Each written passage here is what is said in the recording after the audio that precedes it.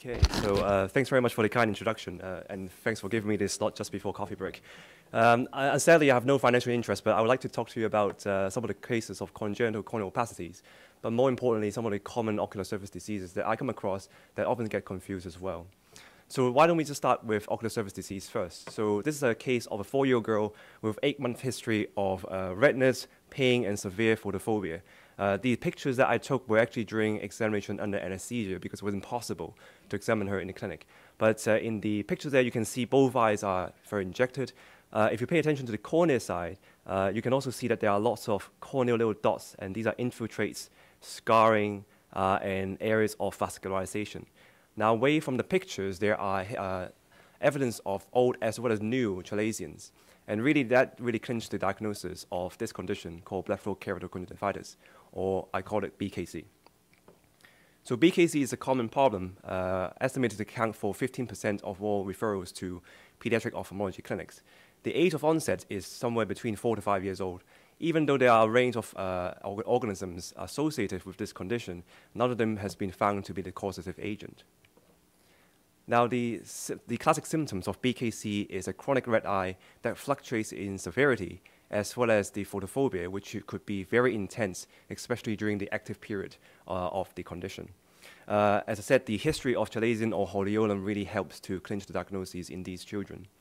But because of the intractable symptoms and the subtle signs, it's often confused with other infective or allergic conditions. And it's challenging even in our clinic to diagnose BKC because the lid appearance could be very, very normal and very subtle, as you can see in the pictures here. The eyes are usually very dry, but again, the children not usually complaining about dryness or able to verbalize the dry ocular surface. They also can have corneal scarring and amblyopia, and oftentimes that diverts the clinician to other more severe, more serious conditions of the cornea rather than looking at the lid and the conjunctiva. And because of these things, the delay in diagnosis has been estimated up to 18 months after the first presentation. Another special feature of BKC is flictanulosis. So a flicton is an inflammatory nodule that presents on the conjunctival surface and then slowly walk to the corneal limbus or the corneal margin here, and then to the cornea. When it gets to the cornea, it can cause the opacity and vascularization, and in severe cases, the inflammation is so severe that the cornea can actually melt and form a hole and perforate. Now, the interesting thing is that not all cases actually follow this particular pattern. Some of the corneal cases can just appear in isolation. Now, the treatment of BKC is not really well understood. This is probably the only good study that we can find, and in a recent Cochrane review, only one randomized controlled trial has ever been done in this condition.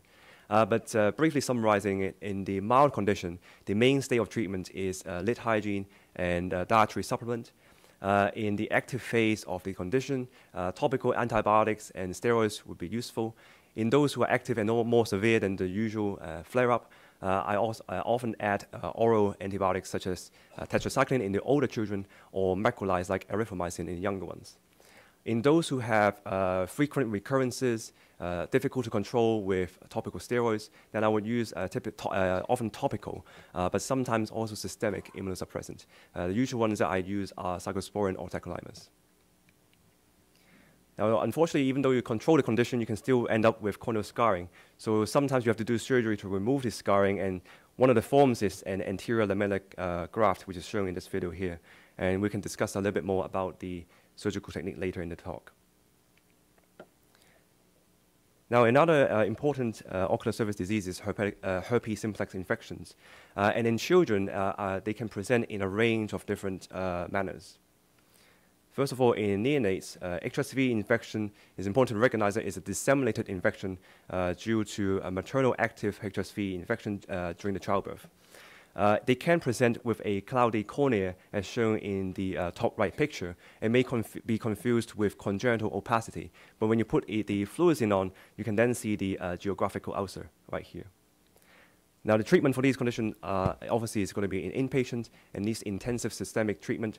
For the ocular surface, topical antiviral is needed. In terms of recovery, oftentimes these children are left with residual scarring that affecting vision. In older children, primary infection can again present a variety of ways, as you shown in the pictures there. It could involve the eyelid, but it's important to realize that sometimes the infection can just come with coryzal symptoms and no vesicular rash. Another important thing is that 10% of these children can have bilateral involvement, which means that it can be confused with infective, like a viral infections or allergic conditions. Usually, and for these primary HSV infection cases, I prefer to treat them with oral acyclovir because topical acyclovir or additional topical antiviral hasn't really been shown to be useful in preventing an ocular involvement. When it comes to the cornea, the condition becomes more tricky because it's a bit harder to detect. It doesn't always present with the typical dendritic ulcer. Oftentimes, children just come in with a stromal infiltrate, as shown in the top right picture there. The serological testing, like a blood test, is not really useful in children. Oftentimes, it's just negative, so which means that the diagnosis oftentimes is missed in quite a few of these children. Now, to add on that problem is that childhood herpetic infection tends to be more carries more inflammation, causes more scarring, and therefore more visually significant issues. They tend to occur very often. Half the time, half of the children will have multiple recurrences of herpetic keratitis. And again, occasionally they could be bilateral, and it's been estimated up to a quarter of the children can have both eyes involved. Because the topical antiviral that we have for ophthalmology tends to sting the eye too much, children are not usually tolerating those kind of treatment. So we often use oral antiviral for these cases, and the dosages are up there. Now, because the commercially available antivirals comes in 200 milligrams in 5 mils, some authors or some clinicians prefer to use an estimate from the age rather than the weight, and you can see it in the table down below. And to be fair, I think it's useful because I think it's easier for parents to actually administer the correct amount of antiviral. And the particular paper that discussed it actually looked at the body weight of different ages of children, and it doesn't seem to have been overdose. If we have to use steroids, then I would consider earlier and using for longer to control the inflammation that the keratitis can bring about. Unfortunately, despite all the treatment that we talked about, the sequelae of herpetic keratitis in children is devastating. Over 50% will get a central corneal scar, resulting in 66% of amblyopia. Obviously, the important thing also is to consider that the frequent recurrences and the frequent attendances to the doctor's office means a lot of time out of school as well. Now, good things comes in three, so we've got to talk one more condition of ocular surface. This is a 3-year-old boy with 9-month history of redness, irritation, and then for the last 6 months in the left eye developed that opacity. The past medical history has atopy and multiple allergies, and this is really a classic case of vernal keratoconjunctivitis, or VKC. Now, VKC, just to confusing, the age of onset is just about the same time, 3 to 5 years old, and 50% of these children have systemic atopy at the same time, and that really helps to get you to make the diagnosis. It tends to exacerbate during warmer seasons, but the important thing to remember here is that VKC always have this symptom of itchiness and photophobia, and without the itchiness, it's really not the allergic type of condition. The mucoid discharge and the injection of the eye tends to be the useful indicators of active periods of the condition. There are 3 forms of VKC, but in general, to summarize it, I would say that in the acute phase, the giant papillary conjunctivitis is the classic sign, and that's shown on the top right there. The important one not to miss, though, is the macroerosion or plaque formation on the cornea, which is on the bottom right. And that's because they require urgent treatment, and we'll talk about that in a minute. In the chronic phases, the giant papillary can actually persist, and therefore it's important to realize that, first of all, it's not a sign of acute inflammation. It couldn't be there all the time. The second thing is that I found a lot of these giant papillae goes away with time with medical treatment. I have rarely needed to perform a surgical excision of these papillae. The corneal changes are varied. You can see the pseudogerontoxin in the middle on the right-hand side. But in the severe cases, you can have limbal scarring, stem cell failure, and the corneal surface failure too. Now, the VKC treatment, just like BKC, has a step ladder as well. And to summarize it, in a mild form, I would use a supportive therapy, antihistamine, and mast cell stabilizer. The agents that I prefer to use are olopatadine and alcaftadine, mainly because of the evidence of demonstrated superiority over other antihistamines and mast cell stabilizers. In the acute phases, topical steroids is needed, and unless children are controlled with low dose or low potency steroids for the long term, if patients have chronic recurrence condition, then I would prefer, again, using topical or systemic immunosuppressant. Now, for macroerosion and corneal plaque, as I said, they require urgent treatment, and this is usually in the form of intensive topical steroids, Fornicil injection of steroids, or superficial keratectomy. And this is a video of a superficial keratectomy we did actually just this summer in a 3-year-old in the same case that we presented early on. As you can see, we use a blade to lift the edge of the plaque first, and then actually using the forceps, you can just peel it off, and you can see the stroma underneath is actually very clear, and that's actually very satisfying to know. Interestingly, even though the kid has 6 months of this opacity in left eye, he did not develop amblyopia, which is kind of lucky. A newer therapy may be on the horizon. Omalizumab has been used in children with severe asthma as well as urticaria. And in some cases, ophthalmologists have used it in patients with these conditions, asthma, urticaria, and concurrent VKC. And what they found is that the corneal and the conjunctival signs seem to have resolved within 8 weeks' time. Now, obviously, this is an off-label use of medication, but like all the other immune or inflammatory conditions, I wouldn't be surprised that in the future we get more and more of these biologics for the allergic eye diseases. So in summary, for the ocular surface diseases, common conditions include BKC, HSV infection, and VKC. Children present differently from adults and may require examination under anesthesia for making the diagnosis. Timely intervention limits corneal scarring and morbidity, and as always, young children, amblyopia treatment is crucial at any stage of the condition. Now, the second half of the talk is going to be on childhood corneal opacities, or I call it CCOs. And they are not common, and also historically they were thought to be more like a lost cause. You can't really treat it. But luckily, I think from 1970s onwards, we've done a lot more work on this. And my recent review sort of goes through the findings of the pathology as well as the surgical treatment. And I'll summarize the findings as follows.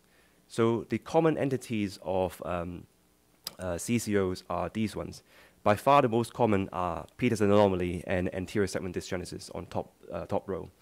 Endothelial dystrophies are unusual or not as common, but they're important to recognize because the surgical treatment may be different. Now, not all corneal dermoids require surgery, but this one that occupies the whole cornea obviously requires something. Corneal scarring is usually due to trauma, as you see in this case here, but can also be due to congenital glaucoma, as shown in this case here. I call it depositional, but really it's like a metabolic disease. The mucopolysaccharides, such as Hurlers or Hurler shields, can cause a corneal clouding that may also require corneal transplant to improve the vision. Now, in terms of case selections, there are a lot of different factors that one should consider before jumping into surgery. Different conditions have different risk profiles, both intraoperatively as well as in terms of long-term graft survival. And you can see summarized in the table shown here. Now, the age is also very important. In an infant with CCOs, the optimum age of operating is about 3 months old. Later, you have to combat the effects of amblyopia, and earlier you have a higher risk during the surgery. Laterality is a bit of a controversial issue. It's been discussed where most of the children with bilateral conditions will benefit from corneal transplant. In the unilateral cases, some people believe that it's not really going to be useful at all because of the overriding amblyopia, the difficulty in getting the eye to be seen, and so on and so forth. I sit somewhere in the middle where I'm not as hardline saying all unilateral cannot be operated on, but in the right setting, such as with a really good dedicated family, dedicated post-operative management, and sometimes some of those cases I would consider doing a unilateral transplant.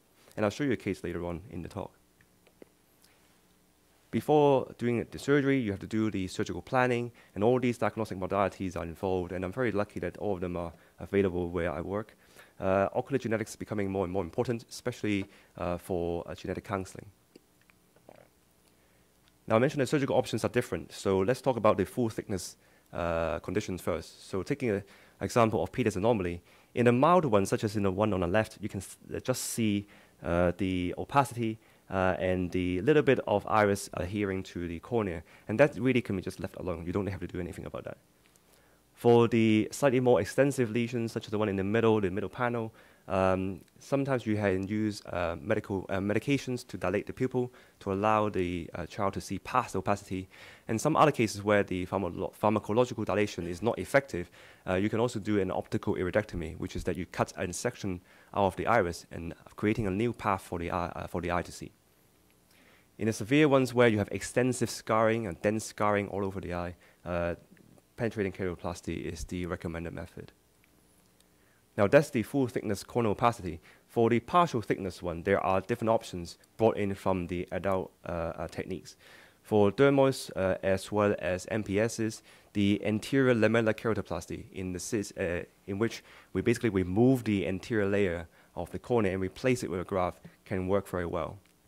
In the posterior or the interior eye, the bottom layer of the cornea being diseased, then you can use, again, a selected layer replacement with endothelial keratoplasty. And these techniques are very nice because they tend to have better graft survival and lower risk profiles during the surgery. But this is going back to the penetrating keratoplasty first. This is the case where I did a unilateral PK because of this children. This child had bilateral congenital glaucoma, but this eye particularly has very dense central scarring. She was at the time 4 months old. To do the surgery, the important thing to recognize is that the eye is very soft.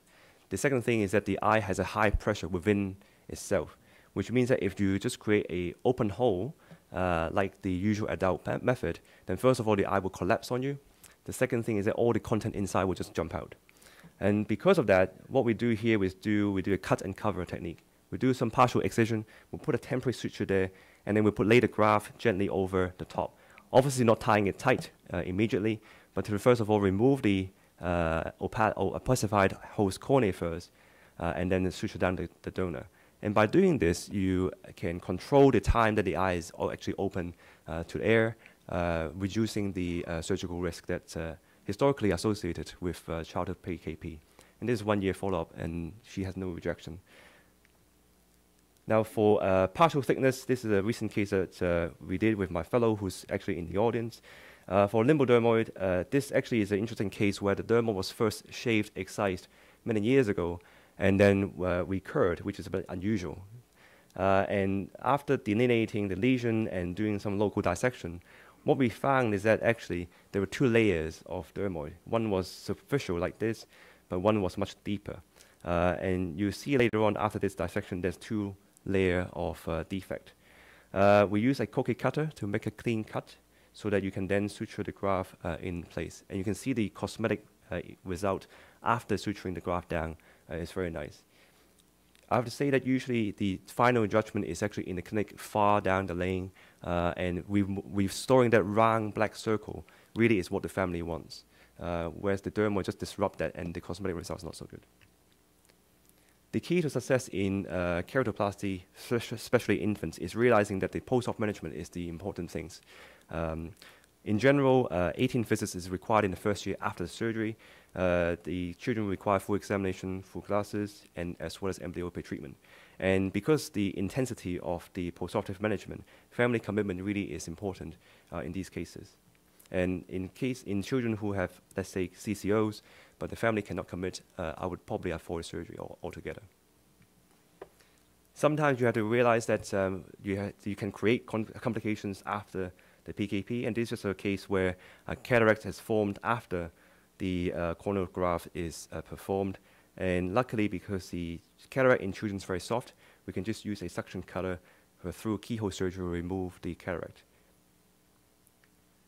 So in summary, for congenital corneal opacities, there's a wide range of clinical entities. The pediatric keratoplasty surgical options is specific for the disease and the subtypes of the disease. They are important surgical adaptations to minimize intraoperative risk. We talked about the newer techniques from the adult field being transferred to the pediatric setting. But after all that, the most important thing still is the dedicated perioperative care by a dedicated family. Thank you very much.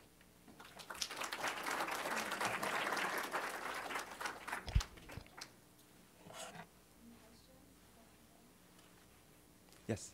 In which children do you use the valociclovir? You show one case of severe symptoms. It was not frequently. When do you use it? When you do use it? You mean topical? Well, how do you use it? For primary infection that is mostly involving the face, I usually tend to just use orals. There's this thought that maybe it's near the eye, I need to add a topical antiviral. Really, the evidence doesn't support that. I think the oral antiviral is all you need to protect the eye, actually.